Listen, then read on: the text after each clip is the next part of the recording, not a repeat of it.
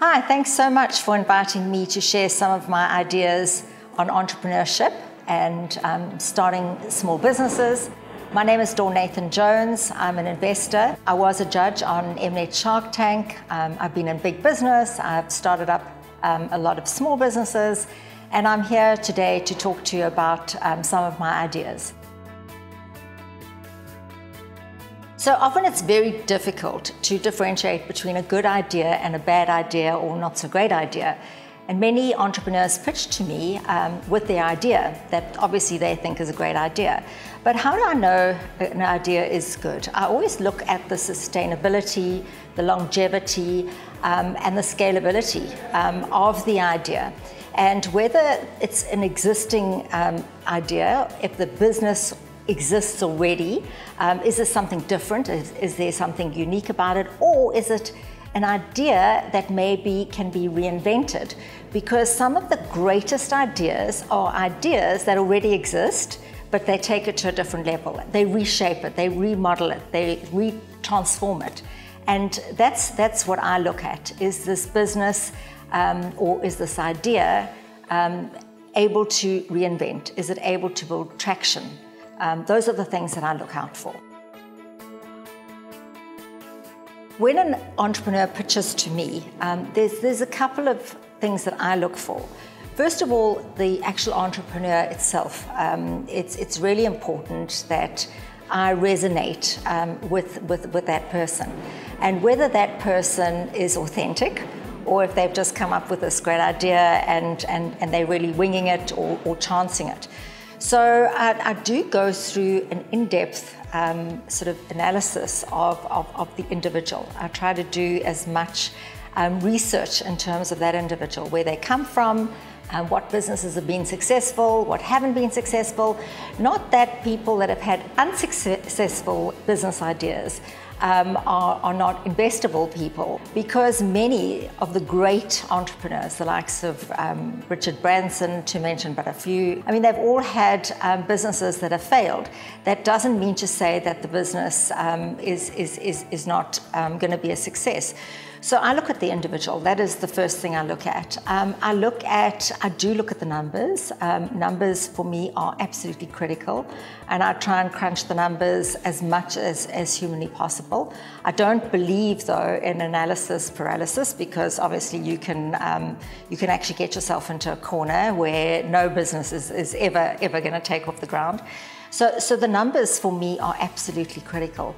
Then I look at, I mentioned the individual, but I also then look at the individual and who is surrounding, who's supporting that individual. Because it's very difficult to be a one-man band and be successful. You've either got to have good partners in your business, or you either have to have good people that you can go to, good go-to people, whether they are good marketers. I do believe that you need, particularly today, with technology moving at the rate and the speed that it is, that you need somebody with a really good understanding of technology, and preferably a younger person who understands the challenges of the fourth industrial revolution and how that's going to change and reshape businesses. So it's really important that that individual pitching to me is surrounded or partnering with other people who can support this person in other areas. Because very often an entrepreneur coming to pitch is very passionate, has the idea, they're the founders, but very often it's just a one-man band. And so I like to invest in more than one person, because it's actually quite risky just investing in a business that just sits in one person's head. All the creativity, all the knowledge sits in one person's head. In the event of an individual coming to pitch, I look to see whether there's opportunities for partnering them with other existing businesses, either similar businesses that are aligned to their businesses, or try and form a collaboration. I believe in the world of entrepreneurship, collaboration is huge, whether it comes to sharing offices, sharing resources, sharing ideas, sharing the resource of technology, which is quite expensive today, financial resource. So I try to look at partnerships and try and put people together. In fact, even on Shark Tank, there are a couple of businesses. In fact, there are 3 businesses. One I actually didn't invest in, and the other 2 I did invest in. And those 3 people, I actually have formed like this little coalition, and they share ideas, and they're in 3 totally different businesses. For me, one of the big skills in business, whether it's small business or big business, is the ability to be able to lead and influence others.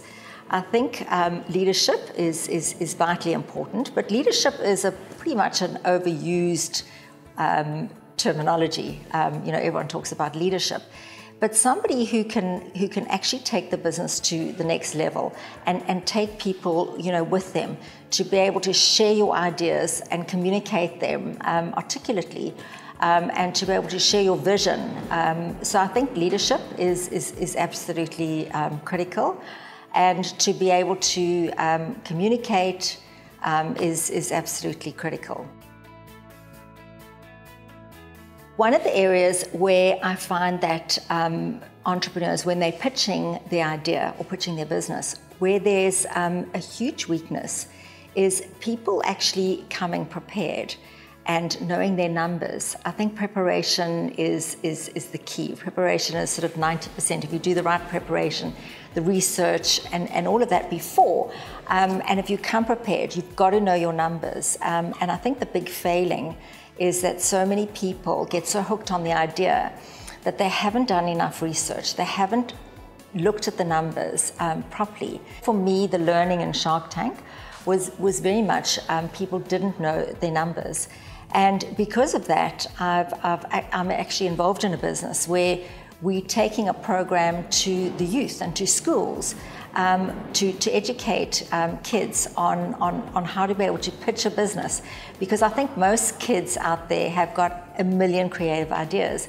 But how do you take one idea and really believe in that idea and make it into a business? And how do you pitch that idea? Getting to know your audience, getting to know who the potential customers are. So for me, the 2 big things is, the pitch is absolutely critical. Knowing your numbers, knowing your customers. I found that throughout Shark Tank, one of the big areas was so few entrepreneurs even mentioned the word customer. They were sort of overcomplicating their business. And at the end of the day, every business has got a customer, whether the customer's in the middle, the front, or the end of the business, depending on what the model or what the distribution is. So some of the key lessons that I've learned in business is perseverance, not to give up. And it's so easy for us to give up. But I think as entrepreneurs and as business people, we've got to persevere. We've got to persist. And if we believe in something, we really have to carry it through to the end. I talk a lot about grit and determination. I believe that what has helped me and what has helped me be successful is just being absolutely determined all the time. Some characteristics of good businesses or good leaders are people who can have a dream and create this dream for themselves, and who really able to see it through to the end.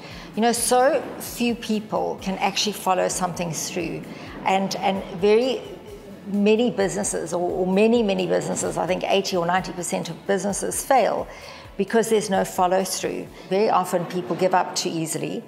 And they really haven't taken the core of their business and really stretched it as much as humanly possible. They give up because, the first month they want to make 100,000 Rand turnover, and they don't, and they give up. And it's really important to be able to diagnose and to take a post-mortem, analyze what went wrong, and very few people can actually do that. I think it's really critical to be able to personally brand yourself. Personal branding is absolutely essential in any business. And I look at people like Oprah. Oprah Winfrey, who is like an amazing example of how to brand yourself. I mean, she could put her stamp onto anything. And a Richard Branson. So you've got to be able to brand yourself and have your own personal stamp and be identified and be unique.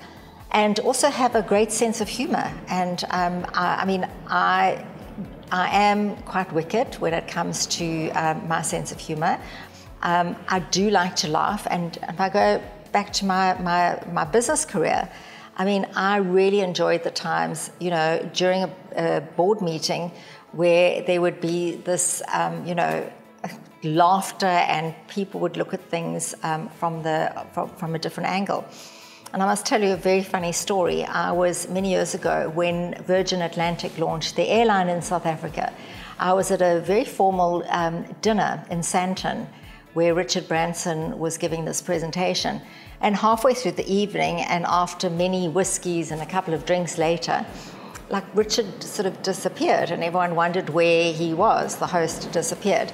So I'll tell you where he was. He was actually under the table tying shoelaces, people's shoelaces together. So you'd find two men sitting together and he would tie their shoelaces. So as everyone got up, they actually fell over. And that really, for me, is personal branding, making yourself unique. But that comes from within. I mean, you can't go and create a sense of humor if that's not within your unique DNA. So I really do believe personal branding, having a sense of humor, creating your own space for yourself and being different. So guys, thank you so much for watching, and I hope I've been able to give you some insights into either leadership or entrepreneurship or starting a business, and I wish you everything of the success for 2019. May it be a great year. And I don't know what I'm going on about. Just go back to the question again.